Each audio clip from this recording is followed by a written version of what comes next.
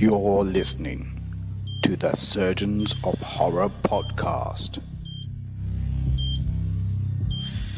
Hello, welcome to the Surgeons of Horror podcast. Its purpose is to dissect horror movies, one screen legend franchise at a time, but it's also our job as surgeons of horror to look at those fresh and contemporary slices of meat that come our way. And this is no exception in a latest film that myself, your lead surgeon Paul Farrell, and my fellow host Miles Davies. Hey, Miles. Hello. That we checked out not only just about a week ago, and it's at the time this podcast will go out, it'll be on general release. The movie in question is called It Comes at Night. So it's a little-known film which people might recognise its key star in Joel Edgerton from Australian kind of fame. And he's an interesting guy too, like since he's been in like a lot of like these kind of powerhouse Hollywood films along the way. Yeah. He's been in these like big powerhouse films, but when he has chosen the film, as in like if he's not relying on the paycheck coming in, his films tend to be gritty and dark, and this one is no exception to that. He loves a thriller. He does like a thriller too, yeah, that's right. Yeah, so, even judging from his directorial sort of American directorial debut with Gift, you know, it's this off the wall thriller, and he seems to go for these really, you know, just edgy thrillers basically, the non-formulaic ones. So the smaller the better, I think. He just likes to take an audience on twists and turns that you just don't quite expect. Yeah, and I think it's fair to say that this one is on par with that kind of line of that he's going with the movies that he's starring in of late. What was your perception of the movie before we went in? Personally, I mean, my perception all comes down to that amazing trailer that was online for ages. I noticed a lot of people are going into commenting on the trailer on the film distribution company Village Roadshow's website. Yeah. And they're all like, we have to see this horror. And it's like, well, it's not really a horror, so it's kind of a little bit misleading in that way. And I thought it was just going to be one of these sort of very formulaic sort of horror films, and that sort of, I was half expecting like the opening of 28 weeks later, in a longer format, basically. Yes. Zombies coming and attack them and shit like that. So, but it was just drastically different to what I expected anyway. So it's hard not to kind of talk about this movie without the major spoilers attached. So we should probably. I mean, people that are listening to our podcast anyway would hopefully know by now that we do dissect these films, and in order to do that, we talk through the plot line.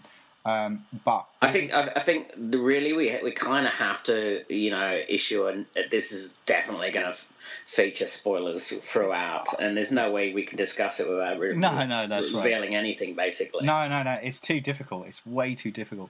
So, like but it is fair to say that it's without going into too much detail, that it's a post-apocalyptic setting, where the trailer kind of may mislead is that there is this illusion that there's an outside entity encroaching in upon them. Yeah. That entity does exist, but it's an entity that's within the mind, not within a physical kind of being as such. Yeah, exactly. Plus, there is a known disease outbreak that's going on outside that nobody knows about, which is the reason why we find ourselves in the position we're in. So let's just get straight to it and talk about the opening scene that we're faced with. It's pretty brutal and full on.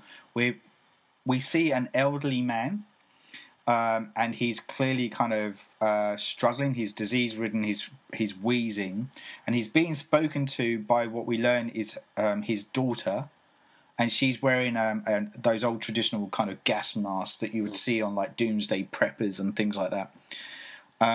And she's encouraging him to say, you know, by saying, you know, everything's going to be okay. It's going to be okay.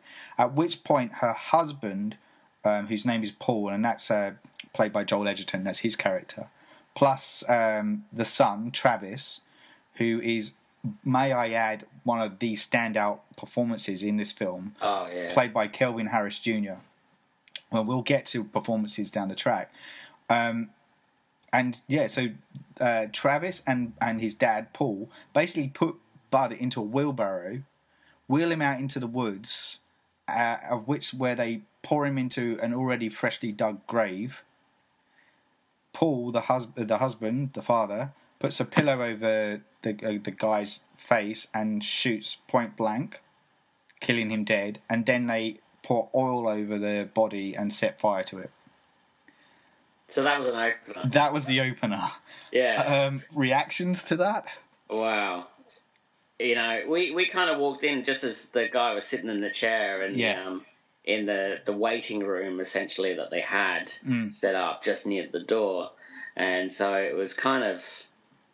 I mean, it's so confronting from the get-go that you just kind of... it sets the pace of this is what you're getting. Yeah. So it's and you're in for a really dark ride. So there was no qualms about it. It was like this is it. This was going to be a very unsettling movie from the get go. So absolutely. From that, I still questioned whether this actual. It was something in the back of my mind was like, I wonder if this disease thing is actually real, or they're just making things up, because he doesn't look that sick. He just looks a bit wheezy and stuff. And like compared to zombie movies and stuff where you see him like jolting around and shit. But obviously they knew his time was up. And, and it was like bang, get him out, put him out of his misery as quickly as possible. That's right. Because even Paul's character says later on down the track, he said, the character in question is Bud, is the character, the older guy. He basically says, you saw what happened to Bud. It came on him within a day. So I kind of am leaning more towards your line of thinking, in the sense that it's the paranoia that's making them believe that they are seeing things. The son himself has these moments of delusional kind of things where he thinks he's getting sick throughout the film, and when he wakes up or from his nightmare and stuff, he's clearly fine. And so I honestly think it's all in the mind. And the key thing about this film is that it's about paranoia, and it's about control and lack of control throughout it. And it's important, and power is really, really important. The power shifts and changes quite a lot throughout this film. And integral to that is the character Paul, because he is used to having the power within the household. And we're going to not meaning to jump ahead too much, because I will come back, but when another family comes and visits and there's another patriarchal figure in the mix, suddenly his power is being questioned, and I'll come to that down the track. He's also, because he's an ex-teacher, so he's used to being the boss of the room. That's correct. Any room that he's in, he's the boss of that room, especially over the children in the room. So he's kind of used to being that patriarchal sort of that figurehead, basically. So and then when the other guy comes in, he's the patriarch of his family. Then that's right. So on and so on. So it's interesting. Yeah, it's an interesting dynamic, isn't it? Really, really interesting dynamic. So what we see then next is that the next scene is that we learned that there's a dog too. There's a dog that the son's rather attached to, who's named Stanley, and he was kept away. They've been kept away from the rest of the world. So just to kind of reiterate, the family that's left is Paul, his wife Sarah, their son Travis, and then this dog. And they're kind of shacked up in this kind of cabin kind of place that's remote, set in the middle of the woods. It's so remote you would kind of stumble across it really without knowing it's there, and it's all boarded up as well. So it kind of from the outside it would look like there's nobody living there. Yeah, and there's one room, one way in, one way out. One way in, one way out. The red door. Yeah. Yes, and it's always locked. And who has the key? Paul. Now that's really, really important, which we kind of will come to as we come to the climax of the film.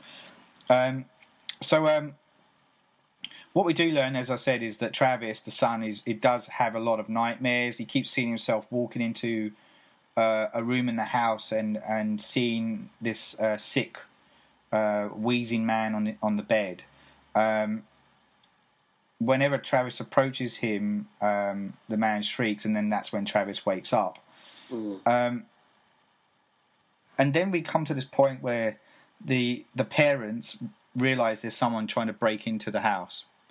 And so they come down, masks are on, shotguns handy. Paul leads the charge. He goes in to what essentially behind the red door. There's like a bit of a porch area.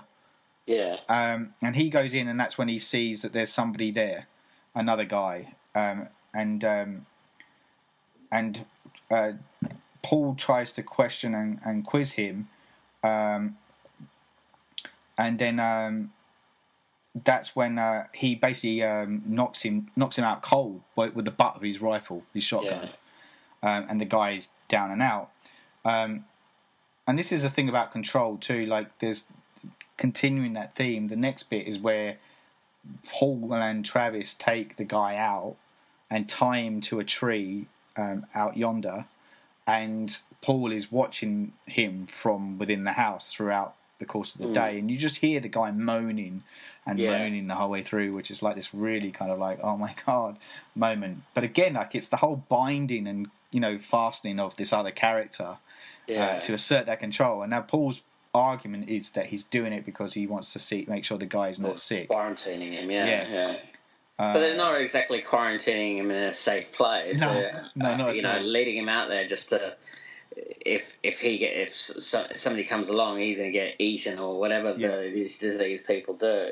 That's right. He's going to get attacked first. But maybe they don't eat people. That's the thing. Maybe that's why they leave him out there, because they just kind of know that they're just, the sick people are just roaming around. Maybe it's not like a zombie thing. Yeah, we never find that out, do we? Like, even when Paul quizzes the guy later on, and he says there's nobody around, there's no one. It's like everyone's gone. So you never really... And that's the problem when you're isolated from each other and not connected. You do lose touch of reality, and you know, you are left to your own resources, and then in doing so, you question and imagine great things that could be happening beyond your internal sphere, you know, and that just heightens the tension even more so. Yeah. Off that. So what we do learn though is in the morning they go back out, and Paul quizzes the guy and basically says, "Don't lie to me. Whatever you do, you've got to, you know, promise me you won't lie to me, or I'll kill you." We find out that the guy's name is Will, played by Christopher Abbott. Again, a great performance from this guy too. And Paul basically, you know, Paul basically just kind of learns from. Sorry, I've just lost the guy's name. Paul learns from Will that he has a family, a wife and a son. Is it a son? Yeah, a wife and a son. And he's gone looking because they've run out of water and essentials, so he's had to leave them alone. And he goes, "Well, where are you?" And he says, at my brother's place. We're shacked up at my brother's place. And so Paul then kind of quizzes, sits down and talks with Sarah and Travis, and have a moment where they're discussing what's going on. And there's a really good moment here about when the way the camera's shot is that it's kind of focused on the son, Travis, in the middle of the two. And he's pondering that, and you kind of wonder what he's thinking, and whether he's starting to question his parents' actions. You know, he's seen his father shoot his grandfather in, you know, cold blood. You know, so there's things going on in his mind, and one of the things I really loved about this movie is that a lot of it feels like it's told from the son's point of view. Yeah, I think it is, actually. I think you get that all the way through it. Yeah. It's the world according to the son, basically. Yeah, that's right. And he is the beating heart of this movie. Everything that's emotional, that's not fear or rage, comes from him. Yeah. You know, and slowly his world shrinks more and more because he's lost his grandfather, and there's a moment later on where he starts losing other people, and he loses the dog that he's close to. Yeah. And so his world gets smaller and smaller because of that. So look, there's so basically, like, they're having a chat and they're working out what to do. They decide that Paul will go with Will to basically go and get pick up his family essentially, and come back to the cabin. So they kind of go back up. They decide to they go in like a ute, and with Paul in the front and Travis right in the back. And on their journey, they suddenly get shot at by these two people out of nowhere, and the car goes careering off and crashing into a tree. And at which point we don't see what happens to Will at this point. We're just getting it from Paul's perspective when he jumps out. He climbs under the car, and he sees a guy approaching, and he shoots him, kills him, point blank. And then he hears that there's a struggle going on. He finds out that Will's fighting another guy, and at which point Paul comes up and he shoots the other guy too. There is a moment there where Paul quizzes Will and says, "Do you know them?" Because there's a point where Will seems a bit defensive of what's happened. Yeah. I don't know where I ended up with that, whether or not Will did know them or generally didn't, and was a bit more shocked. See, I don't know. I don't think he did. Yeah. I think otherwise there'd be more of a reaction from him. Yeah. The fact that he killed one of them, I think he just didn't want. He's not a killer, basically, and isn't willing to go just kill someone cold-blooded, like as well as easily as Paul. He hasn't gone as far down that route as Paul seems to have gone. So no. I mean, Paul's clearly killed someone before because he's killed his own father-in-law. Yeah. So I just think, given it a couple of months, and he probably would have been caught up with Paul, but at that present moment in time, Will was just like, no, man, we'll just leave him alone. We're all entitled to live, that type of thing. Yeah, that's right. And he was essentially just beating the shit out of him rather than, grabbing a rock or anything hard and really just doing some damage. Yeah. But, but there's a suggestion, obviously, because it's still building up the paranoia with that. So, and the music kind of ramps it up as well. So that was that sort of drum beat. Yeah, that's right. Building up your heartbeat, building up into a sort of a paranoid state, basically. Yeah, that's right. That's right. And it's something that we haven't actually touched upon yet, but something that was so integral to this movie and how good it was the music. Yeah. I think it was around this moment when they were driving through the forest, went, "Fuck, this music's good." Yeah, it's so good, and I'm gonna shout out to the composer for this. His name Brian McConnell. It really reminded me of Bear McCreary's music from Battlestar Galactica. Very primal drum beats and just really intense sort of. Building up a really intense emotion and background. So it was cool. It was very, very cool. To me, it was one of the signature pieces of the film. Like, it's integral, and everything about it is tribal. It feels raw. It's got energy to it. That's it, isn't it? We get on a tribal thing as when everything breaks down, we resorted to tribes. You start turning into tribes, and eventually they create their tribe, which is their their working tribe of that particular moment. But they're Americans and they can't get along with each other, so yes, you see what happens. Yeah. But there's something I wanted to add. Just going back to the story. With that moment where Will is punching the guy in the face, Paul shoots the guy. That is quite important to what, or an indicator, I should say, of what happens in the climax of the film. Yeah. So just bear that in mind as we kind of come through this. So the two then eventually, like, Will and Paul kind of collect the wife, who's named Kim, and their son called Andrew, and part of the reason for Paul and the family agreeing to bring them back is that they've got chickens and pigs, so they've got food source. Yes. To trade with, so that's when they come back with everything.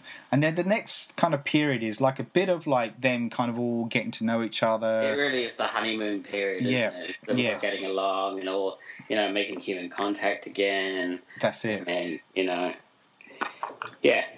yeah, that's right. And even like, there's a great moment where Travis sneaks up into like the attic space and he can hear,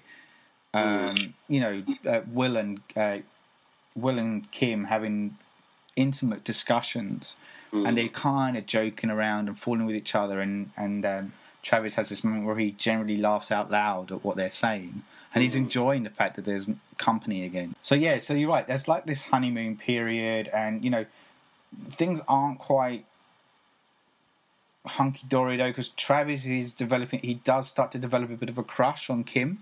Yeah. At this point, he's 17 years old, so he's at that point where, he's... I think he developed a crush on a tree at that particular moment in time if it had the right curves, Yeah, that's right. He has a dream where Kim walks in on him in her underwear. She kind of straddles him, only to then spew this kind of, like, black bile into his mouth. So it kind of goes from this kind of sexual kind of fantasy into... disease actually, again. Yeah. And in this, like, if we are going down the role of it's all in the mind and paranoia, and it's things that you shouldn't do or shouldn't think or behave like, and that's when you become infected. Then he would probably think, I can't go there because if I do that, I could get something, or this whole kind of inflicted kind of. Like it follows, isn't it? Yeah, absolutely. So the next scene, I think so he then goes down, he gets up in the night, he goes down, he sees Kim sitting there by herself. They kind of have a bit of a very kind of quite intimate chat with each other. Their guards are dropped and they are being friendly, and there's a moment where... she's quite young as well. She's not that much older than him anyway. Yeah. And as she says, she says, "Oh, you're not much older than when Will and I got together." So it's that sort of, you kind of... If they're your soul world, you're kind of that age for the rest of your life, You get together at that 25, or if you get together at 17 with someone, sometimes you kind of are 17 for quite some time. Yeah. So, that's right. Absolutely. So, but there is like a bit, just at the point where it might turn awkward, as in the awkward silence moment, he kind of retreats and goes. Yeah. I think he catches, he kind of looks, her blouse comes loose or something, and he kind of sneaks a peek, basically, and she catches him. Yeah. And that's when it gets a bit uncomfortable, because, what's on teenage boys' minds. That's right. Yeah. That's right. Yeah. Okay, so then if we're moving on, like the next night, that's right. So Stanley, the dog, starts barking at something. And when they go outside to try and find it, the dog just kind of tears off. Yeah. And then Travis panics and chases after him. So again, this is coming back to like control and loss of control. At this point here, Travis loses control, and in doing so, Paul loses control of Travis. Yeah. And this is quite an important scene because of what follows. And if my theory is correct, then a lot of stuff is orchestrated by Paul throughout this in order to maintain the control he's got. So Stanley kind of goes running off, and then it's Will that catches up with Travis first, and Travis says he sees something, and you never see what it is. Yeah. And then Paul comes, and they kind of has a bit of a go at him, and then says, "Look, we've got to go back." And they go back to the house, and he almost kind of has a go at Travis, and and that's when they he kind of almost apologizes to him a bit later on too, and he just says, "We'll go and find Stanley in the morning. I'm sure he'll be okay." So there's a point where the two men have a scotch together. It's the grandfather's old scotch, and in doing so, there's a bit of a slip of truth comes out from Will, or a bit of a slip where he says that he was an only boy. Yeah. And Paul picks up on that and says, "Oh, I thought you said you had a brother." And then there's a massive backtracking going on from Will's point of view, and he said, "Well, it was my wife's brother. You know, he's my brother-in-law. He always felt like a brother." And so that's the seed of doubt that needs to that comes into play. Yeah. Where Paul just starts to really question everything, and he even shuts down a conversation really quickly and walks off. Yeah. And so you know that, the tipping point's about to happen. Yeah, exactly. Later on, like, Travis is walking around, he sees Andrew, the boy, on the floor in the living room, and then and Andrew doesn't remember how he got there. Travis then picks up the boy's hand, takes him back into the bedroom of Will and Kim. Takes him back to the bedroom of Will and Kim, and he kind of looks at them for a little while before he then shuts the door and goes. And then that's where he hears the kind of banging going on. He walks around to where the back door is, with the red door, the only one way in and out, and he sees that it's open. That's when he runs up to wake his mum and dad up and says, "There's somebody in the house," and they kind of get themselves ready. They go down.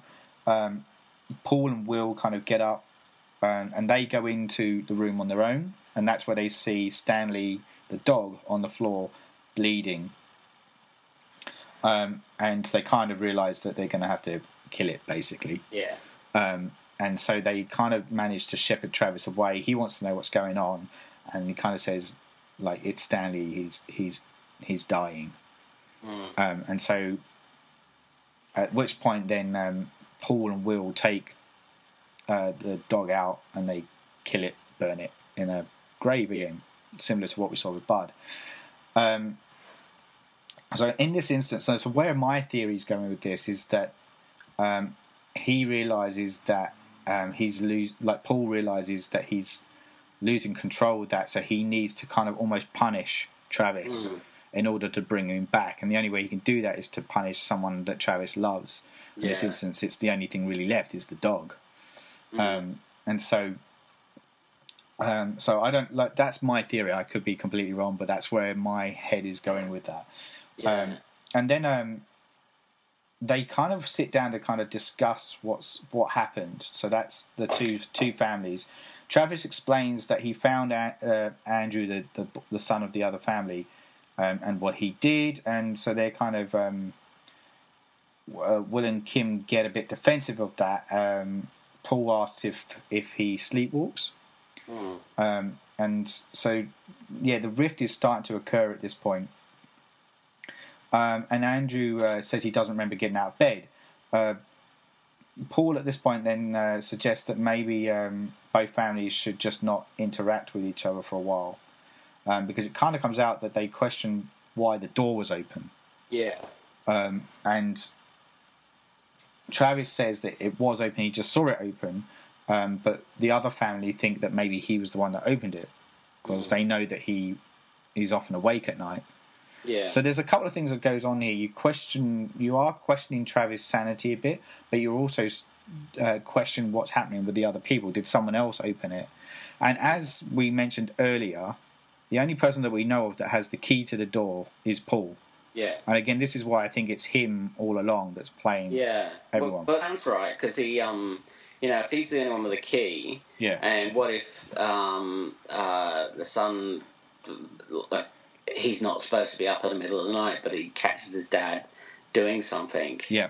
Because he doesn't actually go into the room, so he just hears something with the door open. Yes. And, actually, no, because then he goes rushing into his parents' bedroom and they're both there, so I don't know. Yeah, it's weird. But then why would Paul leave the door wide open in the middle for him to find it in the middle of the night? I don't know. It just seems. I don't know. You question whether it was Paul. I think it was. I think it's all because personally, and again, this is my own theory, and I would welcome anyone else to kind of contradict that if they feel they need to. But I feel like he has to kill the dog. That's why it's bleeding. Yeah. Oh, look, it makes sense. Yeah. I'm just trying to think of the logistics of the whole thing, and well, if he then moves, he then needs to open in the middle of the night. Oh, maybe he does it, sets it up, and because he knows his son is going to be wandering around in the middle of the night, and his son will alert him to the fact that the dog's dying and the door's open. Yeah, that's right. Yeah. So also it raises suspicion on the other family. That's what he's wanting to do, because he at this point doesn't trust Will anymore. Yeah. And there's another thing too. There's a bit of I kind of missed a bit earlier on, but Will shows Travis how to chop wood, which is a very kind of like father telling son kind of moment. Yeah, exactly. And there's a point where there's Paul a bit of jealousy looks on, there. and you can see there's a bit of jealousy in that moment. Yeah, and definitely. So he can feel like his role as the patriarch is being threatened. And so there's lots of things that come into play at this point here, and then. So they decide to go off the back of it. There's mistrust there. They don't know if either of them are going to be sick. So either Andrew's going to be sick or maybe Travis is going to be sick. So they separate themselves into two different rooms. Yeah. And that's when they kind of isolate themselves. But then in the middle of the night again, Travis gets up and he kind of breaks that rule. Which kind of question a bit why, if he's been told not to and they're isolating each other, why break that? But he's also having like these visions of like he wakes up and thinks that his hands are riddled with disease and right. and that he's throwing up black bile and stuff like this. So he's really at the point where he's becoming incredibly delusional about what's happening within himself.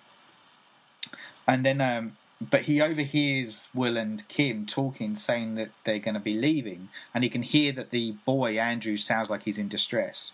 And that's where he goes and wakes up his dad and says, I think they're going to go. So they make a decision to try and stop them or find out what's going on. So they go armed up with their shotguns again and masks on ready. And then that's when Paul knocks on the door of the bedroom and Will seems reluctant to let them in. I think by this point it's fair to say that they really think something's not right. So if because we never really see stuff from their point of view, it's very much from the family that we start with. If you put yourselves in their shoes, they come to this house and then all of a sudden, there's all this weird shit going on. Yeah. And they never actually show any signs of illness either.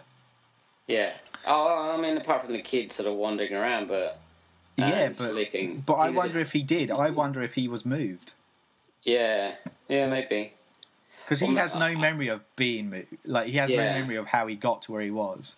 Will and Kim, if we take Will and Kim's face for it, that they, that their son doesn't sleepwalk, that would suggest that somehow he was moved to the position he's in. Yeah, true. So there's a moment where Will's reluctant to go in, but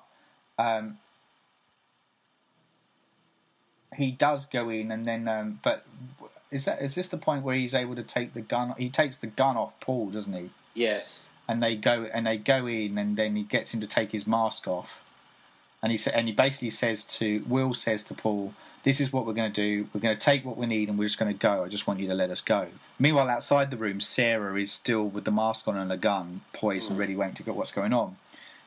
They slowly kind of leave the room. Kim takes Andrew in her arms and goes down these stairs, and Will starts to move Paul down the stairs too, at which point Sarah comes out and basically says, "You need to drop the gun." There's this kind of Mexican standoff moment between them, and tension's really kind of ripe at this point. So there's a moment where they agree to lower their guns as they're talking, and this is where Paul basically hits Will and then takes his gun back. That's right. That's what happens. So Will is unconscious, and they're wheeling him out on the wheelbarrow. Yeah, that's right. And into the woods, and while Sarah has Kim at gunpoint at this point. After Paul then dumps Will gets up, and then he starts to attack Paul by bashing him in the head with a rock and overpowering him again. Sarah at that point is a bit frozen, doesn't know what to do, and she has to act, and she does the only thing she can do, and she shoots Will. Yeah. in the gut, I think, and so he kind of collapses down onto the ground. Yeah. And as Will is slowly dying, then Travis kind of picks up the gun. He scans to see Kim running off with Andrew in his arms, and he just shoots. He's a bit bleary-eyed because he's been punched repeatedly in the face. And we just then hear Kim screaming. We just hear Kim screaming, and then horrible scream. She's like, something's happened. That's right. And she's like, "You've killed my son. You've killed my son." And she says, "Kill me." She actually pleads with him to kill him at that point. Yeah. And so he goes up and he shoots her point blank. And at which point Travis has then come piling out. He's been absent during this time. Comes piling out, and then we see that he starts looking like he's coughing something up. And he looks unwell, and fluid starts dripping from his nose, and he runs to the bathroom and starts throwing up. So we start thinking, okay, he's caught whatever the disease is. And it cuts quite drastically to the next scene where it's done from his POV again, where he's all bleary-eyed and his mum's sitting over him. It's a repetition of the first scene where she's saying to him, "It's okay, it's okay, everything's going to be okay," and basically kind of says, "You can go now, it's okay." And then we see, Travis walking through the corridor of his house with the lamp, going over to the window, and then we hear, Sarah, basically it's just saying to her son, "You can go now," and then Paul is in the other room and he's just crying. And the last shot we see is Paul and Sarah sitting opposite each other at the table in complete silence. Yeah. As then we just kind of snap to black and end credits. Wow. Yeah, full on. Yeah. There was a point in that where I think where the climax was happening, and the guy's getting beaten up, and Will gets shot, and then then he shoots. When he shoots that gun and the wailing happens, I actually heard you audibly gasp. I did. I literally, I even had my hands up, like going, "Oh!" I literally was, because I knew what was going. As soon as that shot fired, I went, "Holy shit, he's killed the kid." And I knew, as a writer myself, that was what I would do. And I knew it straight away. And it was like, as soon as that scream happened, and far out, Riley Keough is just such an amazing actor. He just absolutely nailed. I've never heard a scream as horrible as that's she just nailed that scene just in a nutshell.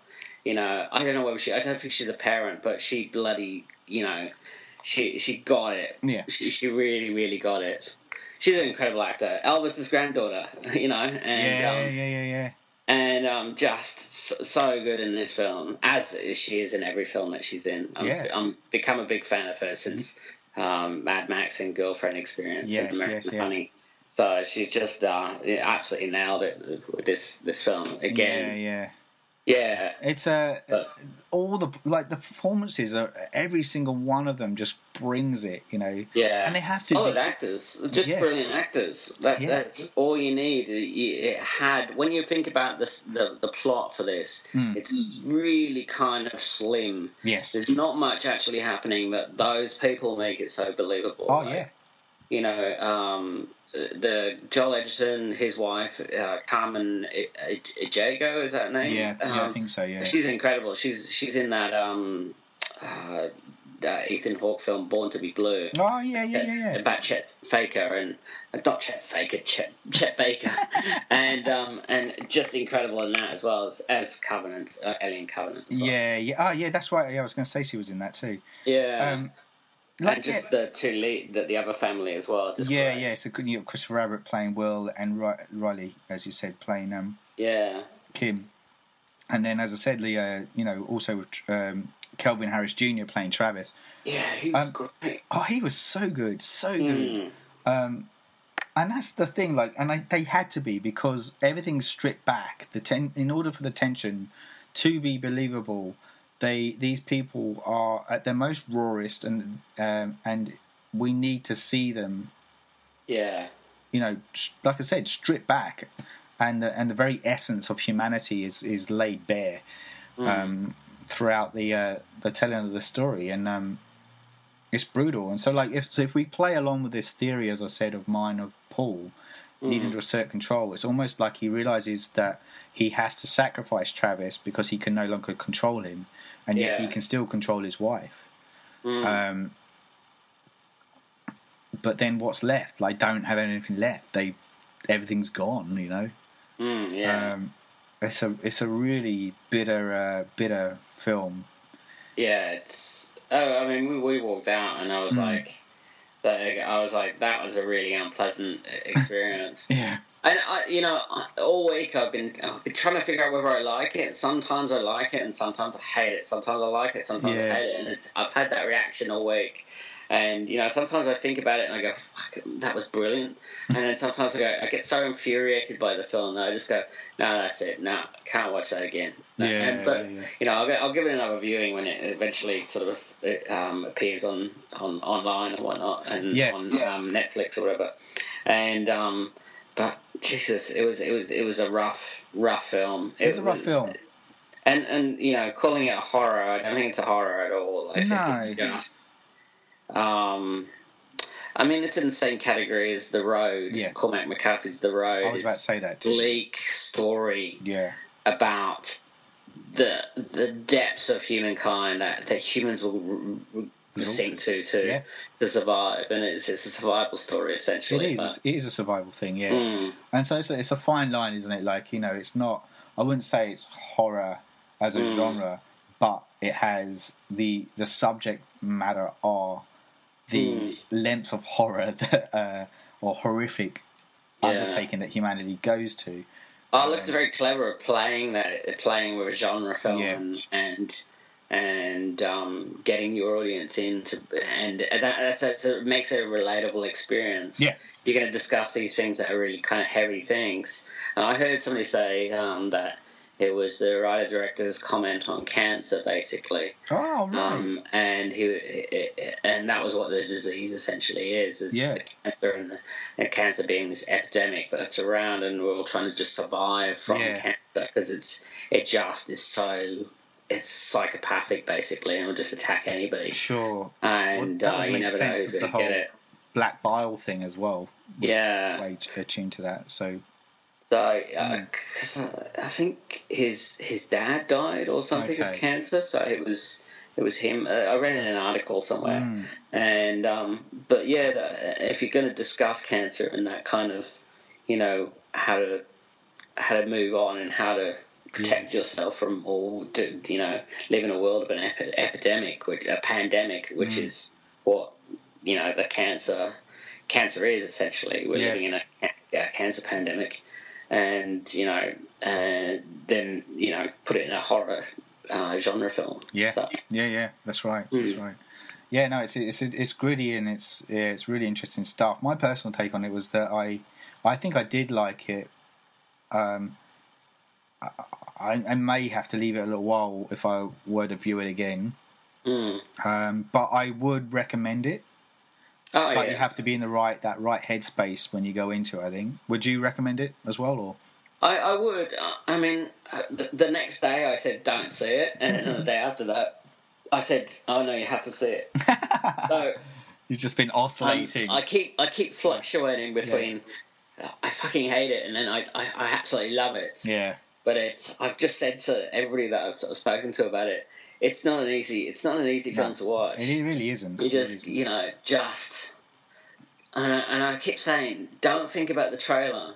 Yeah. Stop thinking about the trailer because you will, and that's where the trailer was at fault, really, because it made you kind of wonder when things were going to happen. Yes. The same as the trailer. Yeah. And a friend of mine said because he was there, he was in the row in front of us. Yeah. And he said, if you've seen the trailer, you've seen the whole film, essentially. Right. Because all of the scary bits are in the trailer. Yeah. But it's not that. It's more than the scary bits. By watching by releasing such a fantastic trailer, it almost did itself a disservice by saying, "Oh, this is the type of movie that you can expect to see." Sure. But then it's not. No, it's not. It's a brilliant trailer. Yeah. But just not. I don't know. I mean, you got to get people to come and see the film. So yeah, that's right. Yeah, I work in promos and advertising, so that's the way I would have done it. But geez, it was a little bit misleading. It is misleading. I have to agree with that, and it's because it is about the journey between the scary bits that makes the tension so mountable and escalates. But again, how do you sell it to people? You don't sell that journey to people. Exactly. Yeah, that's right. Yeah, otherwise people weren't going to see it. So. No, that's right. That's right. So the last kind of word we probably should do is that we actually haven't mentioned the director by name. His name's Trey Edward Shults. So he's not just the director, he's the writer, and he co-edited this as well. Yeah, that's right. So very hands-on. And prior to this, he'd only done one other feature-length film, which was called Krisha, which was also based on a short film he did called of the same name. He's definitely somebody to keep an eye on, I think. He hell yeah. Definitely knows how to tell a story with heart and a lot of grit. I'll be keen to kind of see where he goes next.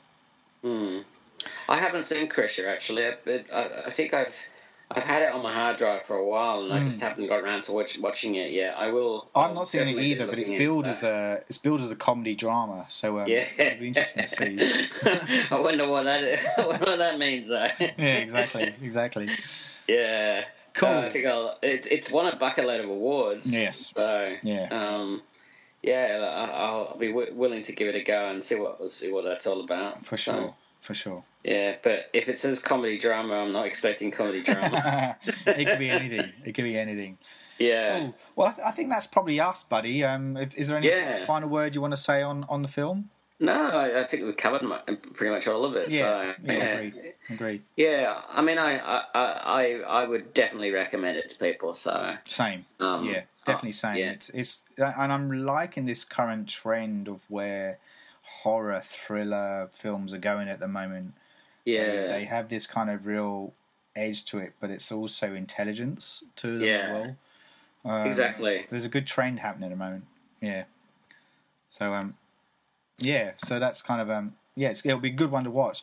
Cool. All right. Well, as I said, this podcast is going out on the 6th of July, which is when it gets the nationwide release here in Australia. So when you do come and watch it, let us know your thoughts and send it across to us at surgeonsofhorror.com. Until then, I'm your lead surgeon and host, Paul Farrell, and joined by the excellent Miles Davies. Thanks again, buddy. All right, thank you. And until next time, goodbye. Bye.